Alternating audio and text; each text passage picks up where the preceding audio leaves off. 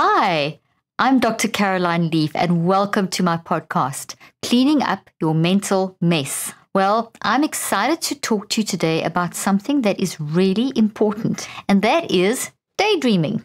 So in today's podcast, we're going to talk about the importance of daydreaming and how it actually helps boost your mental health and increase your brain health and your brain resilience and your intelligence. But before we do that, I just want to remind you about my new book. For those of you that haven't yet picked up a copy of our new book, let me grab it and show you. Cleaning Up Your Mental Mess, same name as this podcast. But if you haven't yet picked it up, get your copy. This is really a book that's going to help you get your mind managed. And considering the fact that our mind is always busy, we need to manage it. You know, life's very experimental. If you think of it, the moment you awake, your mind is actually in an experimental state. And what I mean by that is that your mind is you responding to everything that's happening in your life, from the time you open your eyes till the time you go to sleep. You're going to experience around about 8,000 to 10,000 different events. And each of those are processed through your mind into your brain. Your brain then responds and builds those as little tree-like structures, thoughts. You've heard me say this before, but they're real protein structures. So you've changed the neuroplasticity of your brain, or you've directed the neuroplasticity of your brain. So you're going to build about 8 to 10,000 of these in a day. Some of them might group together. So you might have 6,000 or whatever. Whatever it is, you are building everything you experience through your mind into your brain. These are healthy thoughts, thoughts made of memories. These are toxic thoughts, my famous toxic and healthy trees. And basically how you manage that process is mind management. So with our mind, we manage our mind.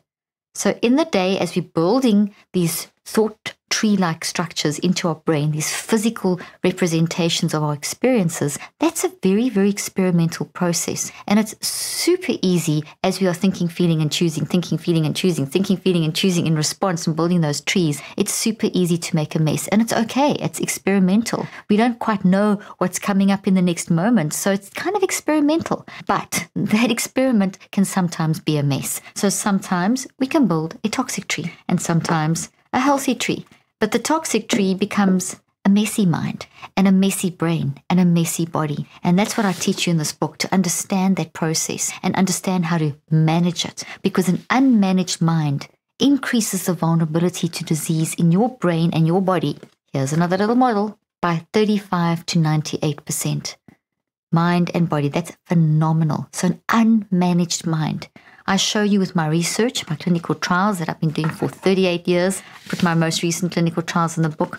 I show you how you can manage your mind and how this can impact how you manage anxiety and depression by up to 81%, which is amazing. Okay, so this is real hardcore science and stuff to help you manage your mind and your children and your friends and your wife and your husband, whoever you are. You have a mind. If you're alive, your mind is working. Your aliveness is your mind. Your mind is how you think, feel, and choose. And unmanaged, it's all an experimental mess. But managed, it becomes a cleaning up of the mental mess, and it changes the whole neurophysiology of your brain and your body and your sense of peace and intelligence and cognitive fluency and so on. So if you haven't yet picked up your copy, go pick up your copy. The link will be in the show notes, and we have all kinds of amazing things happening around this book, and I'm teaching on it all the time. Back to today's podcast. We're going to talk about how daydreaming is one of those amazing things for your brain that we didn't really think was important, but it really is fantastic. I do talk about daydreaming in the book as well. Okay, so basically I have some great points that I want to make about this. And the first thing is that your mind is always active. Okay, your mind never stops. 24/7 your mind is working. You've got different parts of your mind. You've got the conscious mind, which is what's working now when you're awake. You've got your non-conscious mind that works 24/7. So when you're asleep, your conscious mind switches off, but your non-conscious mind is still working. Then you have your subconscious mind, which is between the conscious and the non-conscious. So it's like a little bridge between the two. The unconscious is massive, and all of your experiences from a point in the womb to where you are today has been built into your unconscious mind as these trees. And this is what influences you. This is your nurturing, your belief systems. Every experience you've ever had, the toxic and the healthy, are in your unconscious mind and in your physical brain and in your body.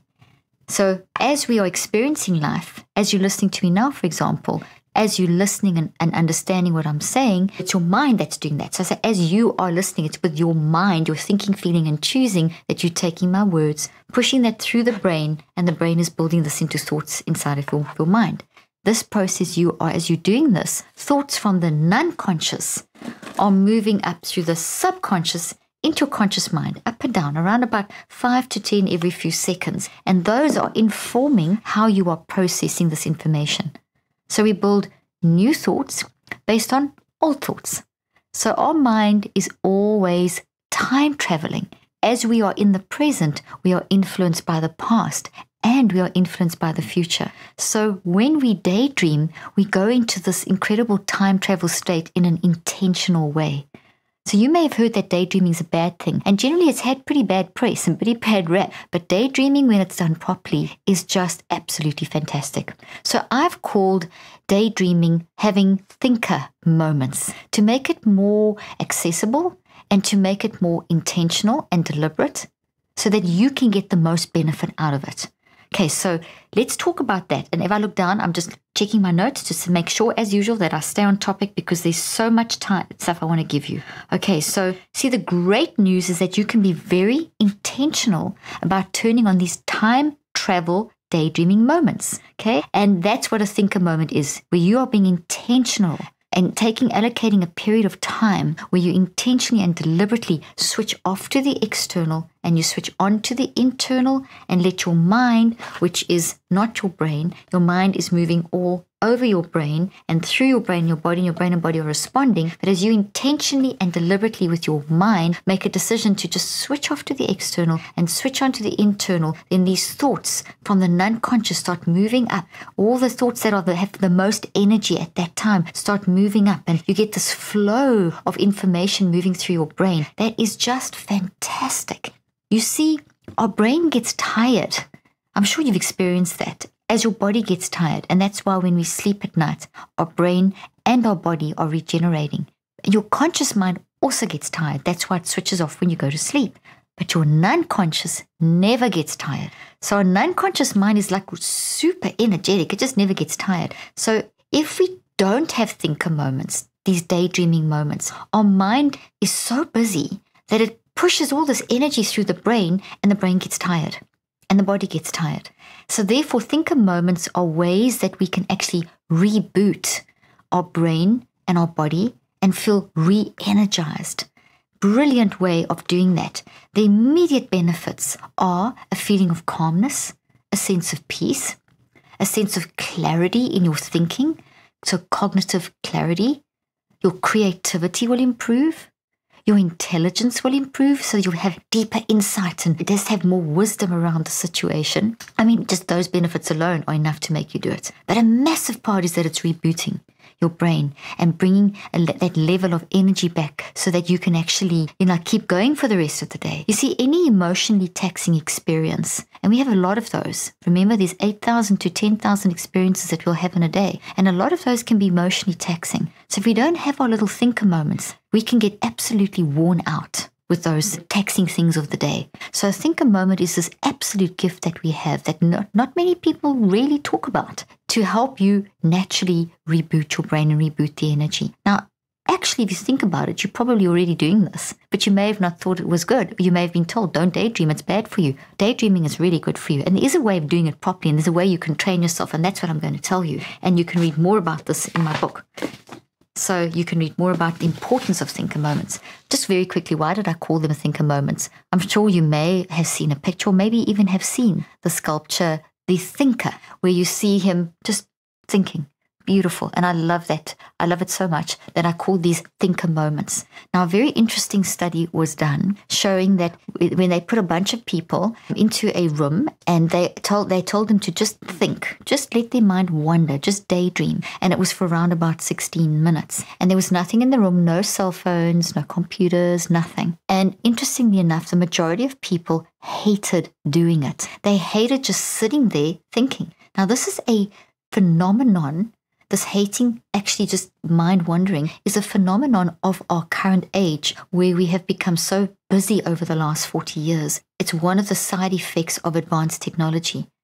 Please don't get me wrong, technology is so important, but unmanaged, one of the side effects is that we can actually forget to have these thinker moments. And there's many other side effects, and I talk about that in the book as well, and you've heard me talk about that. But today we're just focusing on not taking thinker moments, not allowing ourselves to take the time to intentionally daydream because we think we're too busy. Or, like in that research study, people are so trained out of it. And this was all age groups, by the way. This was 18-year-olds right up to 70 plus. So it's not just in young people or whatever, it's across the board. In fact, there was a little shocking device in this experiment hidden in the room, and some people preferred to shock themselves than sit there and just think. And that is really a sign of our times, and it's really unhealthy for the brain and body. And we see that playing out in people battling with mental health and also battling with our body.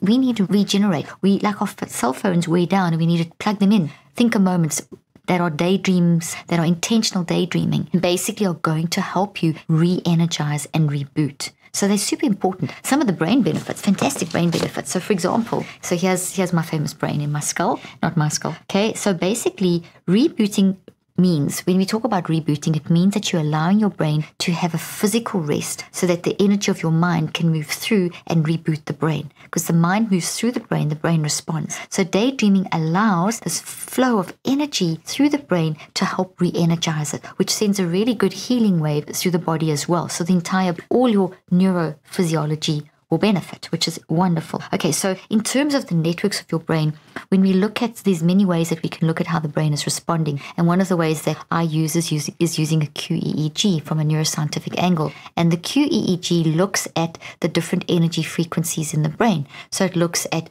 alpha, delta, theta, alpha, beta, gamma, high gamma. You might have heard of those. And that's just how the brain actually, how that we can measure the response of the brain. I explain that in here. I have a table explaining the different waves. I have lots of examples. I show you my latest studies. I show you how you can literally control these brain waves with your mind, because that's what your mind's doing. The brain waves are just representations of your mind. So as you control your mind, you are then directing the energetic flow through the brain, and therefore the neuroplasticity of the brain, which is fantastic to know. It's so helpful. Okay, so, and daydreaming, these thinker moments, are a very constructive way of doing that. So when you do that, what we see is that you're actually going to get more balance between the two sides of the brain. You're going to get an increase in alpha activity over the front of the brain, which means that you become less impulsive, and it means you become more insightful, which is wonderful, because insightful means you're going to introspect more. And when you become insightful and introspective, you start gathering data, all the memories in your brain, you become very creative. That'll then fire up a flow of gamma,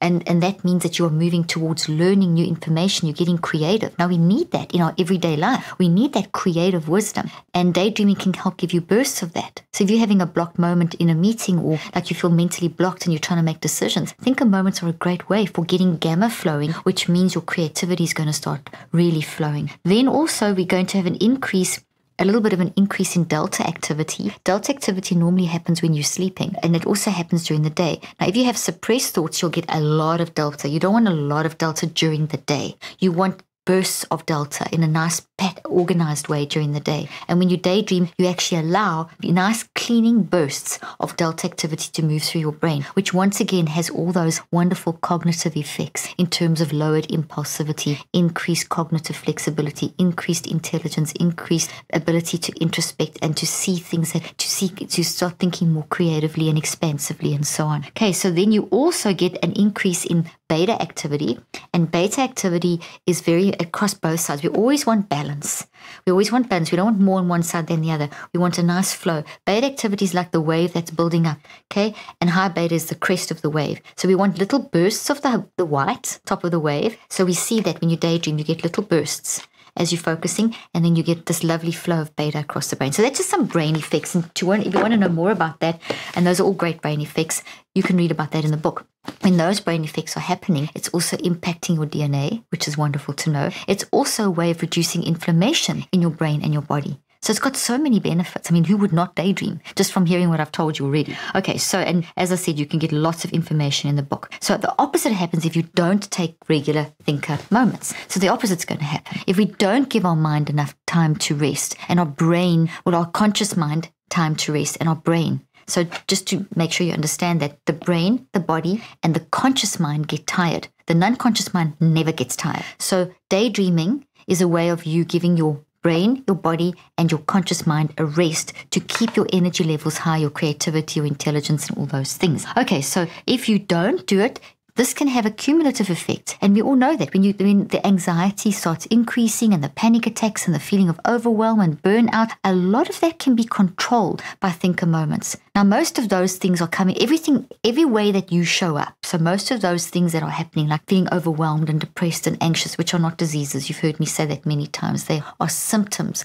of an underlying cause. So most of the time, those feelings are coming from an underlying cause. There's something going on. There's a pattern, there's an established issue, there's a toxic trauma, there's a toxic habit. There's something going on that you need to address. And that's what the book helps you do. The neurocycle, the second part of the book, is how you manage traumas and toxic traumas and toxic habits, etc. over time. So I teach exactly how to do that. So the thinker moments are this extra bonus that you throw into your daily schedule. And you'll see in chapter 14 of this book, I tell you how I actually build thinker moments into my day, which I'm going to tell you about now. But essentially, when you don't take thinker moments and you keep on letting the day overwhelm you and you get frustrated because your creativity is dropping and you just keep pushing through, and cumulatively, that's going to build up. It's like building up toxic waste, and that will affect your sleep. It could result in nightmares, night terrors, that's one of the things that can result in. Obviously, nightmares and night terrors also come from undealt with traumas and unprocessed information. So your overall quality of sleep can be affected. So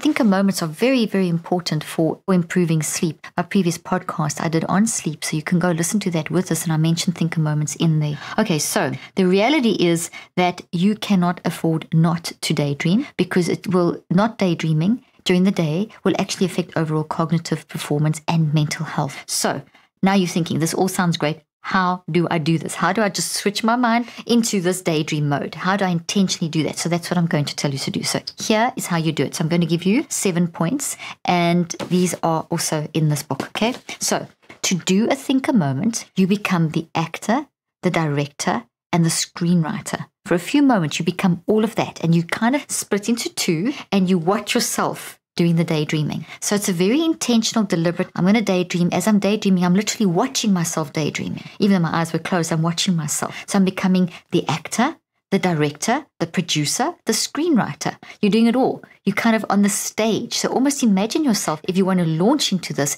imagine yourself on the stage being that, the actor, the producer, the director, the screenwriter, the whole lot on the stage or in the movie set, okay? And basically you are looking at your mental performance. It is your mental performance, okay? So you want to see what's going on. What's going on in your mind? If you want to know what's going on and why you showing up like you are, this is a fantastic way of doing that. So not only are you getting all those brain boosting benefits, but you're also getting some insight into what's going on in your mind. We're so busy that we don't take the time to really think, feel, and choose deeply about what is really going on in our mind, what's driving us in these patterns. So obviously you're going to go through the whole neurocycle like I always teach. Daydreaming starts training you to self-regulate more, that you can see these patterns that you need to identify. Okay, so the first thing, become the actor, director, screenwriter, and producer of your movie. Okay, second thing is simply close your eyes. So the mindset is become this actor, director, etc. So imagine yourself in the movie set. And the second thing is close your eyes, okay?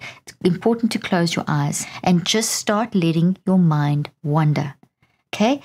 Go into this with, so I told you in that experiment, people in this day and age with fast technology don't like to do this mind-wandering thing because it's like, what do I do? It's boring, or I want stimulation. Get so used to having stimulation that they don't quite know what to do. So what you do is, this is the third thing. Okay? First thing is the actor-director thing. Second thing is close your eyes. Third thing is the first thoughts that you think of must be meaningful and pleasant. So think of a meaningful, pleasant thought. So you might have to just tell yourself what thought first. So like force a thought, but meaningful and pleasant. Don't make it fun. You can come to fun ones, but make it meaningful and pleasant. So what do I mean by that? Meaningful and pleasant could be something like, and I give an example over here, topics that you would find rewarding to daydream about, like a pleasant memory, Think of a pleasant memory. So something that's really like maybe you've just had a conversation with someone and you resolved something and it was just like such a pleasant memory. It's just like a beautiful thing now and it's made you feel happy. Think about that. Think of a lovely weekend away that you've had. I mean, those are two things that I thought about today when I was doing my daydreaming. So that's why I'm telling you that. They were meaningful and they were pleasant. So as I closed my eyes, I started with a pleasant and meaningful. You can bring in the fun later, but fun can make you think of ice cream, which is not a bad thing, especially if it's healthy ice cream. But start with the meaningful, pleasant that gets you deep. And that kind of gets the ball rolling. And from there, you can find that you can get into the flow. Now, as you flow, and this is now the fourth point, be observant about what you're thinking about. Remember I said you're the actor, director, screenwriter, etc. So be observant. Maybe even have your phone if you want, or a notebook and whatever. And as thoughts start coming up, you can start observing what's coming up a lot. Wow, this thought keeps coming back. Or gosh, I didn't think about that for ages. So in other words, don't just let it flow without observing. Okay, flow by observing. What are you getting? What are the messages here? What's coming up? Because you might find that as the flow happens, there's the solution to that problem that you were wanting to find. There's that answer to that relationship issue. There's that insight into whatever. There's that problem. Look at this. There's this has come up 6 times in 3 seconds or whatever. And this is what's upsetting me. This keeps coming back. I'm ruminating on that. I need to work on that. I need to do a full 63-day neurocycle. So be observant as you daydream. So as you come out of the daydreaming, and I'll talk about time in a moment, have something that you can write on to just make note of those thoughts, that the creative ideas that popped up that you want to remember because you want to use them, and those patterns that you notice, the thoughts that came up quite frequently and that were causing you perhaps some distress, and write those down as well, because it's giving you an indication of what's going on in your mind at that moment that's affecting how you are showing up in whatever you're doing. Okay, so I've said here, I'm just going to read this point to you. Be observant about what you are thinking about. So as you take a thinker moment, you may be surprised to notice that what thoughts and feelings pop up from your unconscious. You will be surprised. I can pretty much guarantee you will be surprised. Don't panic, as this is perfectly normal. Just take a note of them and then plan on addressing them later. Try to avoid ruminating on them and letting them interrupt your internal rest time. Boy, is that critical. So if you see something that's coming up and it keeps interfering and you can't seem to move past it, open your eyes, write it down, tell yourself, I'm going to do a neurocycle on that, I'll sort that out, go back to finishing your daydreaming. See, so don't let things control you. You have agency. You control your mind, okay? You want to get the best out of this daydreaming moment. So those things that are disrupting it, stop, write them down, close your eyes, get back into the stage, okay? So you can also, as you daydream, you could listen to some music if you want to. You could be walking, keep your eyes open, obviously. Sometimes you can keep your eyes, you don't always have to close your eyes. If you like daydreaming and doodling, playing with Play-Doh, if you feel like doing something like that while you daydream, painting, do it. Absolutely. That's no problem. In fact, many people will find that activity of the little artistic creativity is a great way of getting yourself into this flow. Okay, and then the next thing, point number 6, trust that it is possible to have a good experience if you prime your brain with topics you find pleasant. Okay, so in other words, trust that this is a good experience. And I say that because so many people have said to me, I don't like doing it. And that experiment I quoted also indicated that people would rather shock themselves than think. We're always thinking, feeling and choosing. But the daydreaming where you're actually exploring those thoughts and allowing your mind to reboot and, in all the ways that I've described. So trust that you can do it. But that's why I said start with a pleasant, meaningful thought. Don't do planning. Okay, that's point number 7. Don't confuse planning with thinking for pleasure, okay? You can get, if you feel that you need a plan, I'm not saying don't plan, but don't confuse planning for thinking with pleasure, because generally the research shows that if you go straight into planning, it'll actually make you feel like tired because it's like work, okay? So you want to reboot. So definitely start with a pleasant, let the flow, do the observation, find the ones that are toxic. You may have some, you may not have some today. Every think a moment's going to be its own creative moment, okay? And unique. It's not going to all be the same. Stop and catch those toxic ones and write them down so that they don't interfere with this moment, and you compartmentalize them to do a neurocycle on them at a later moment, all that stuff. Then you could end with planning. If you're feeling that desire, okay, I need a plan, I need to organize, then you can do a little bit of planning. And if you want, you could write that down and that could end your session. So very quickly, just to tell you, when I have a thinker moment, I often like to just stare out the window or sit in the sun, or just to go sit on the steps and grab my coffee and just sit in the sun and just let the sun, because it's so good, the vitamin D. Or sometimes I can't get access to the sun because it's snowing or raining or something where I'm inside a high building or something and there's no time to run outside. Then I'll just close my eyes and do it the way that I've told you. How long? As long as you want. You can do 5-10 seconds, 5-10 minutes. Just make sure that you do it regularly. I try to make sure that I tune in. I'm very self-regulated. I've trained myself to be. And I tune in. When I'm starting to really feel like overwhelmed, I know I need to think a moment to bring me back into the moment. And I do it often with that breathing technique, the 10-second pause, where you breathe in for 3 and out for 7, which launches me into the daydreaming think a moment, and then I do my think a moment. I try to do at least one 10-minute block during the day, 5 to 10 minutes, and I try and do as many little ones. Sometimes they're only 5 seconds or 10 seconds or a minute during the course of the day.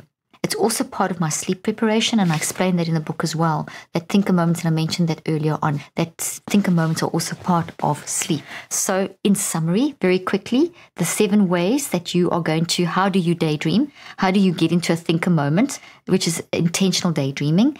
To do a think a moment, you become the actor, director, screenwriter, producer. You start with a pleasant, meaningful memory.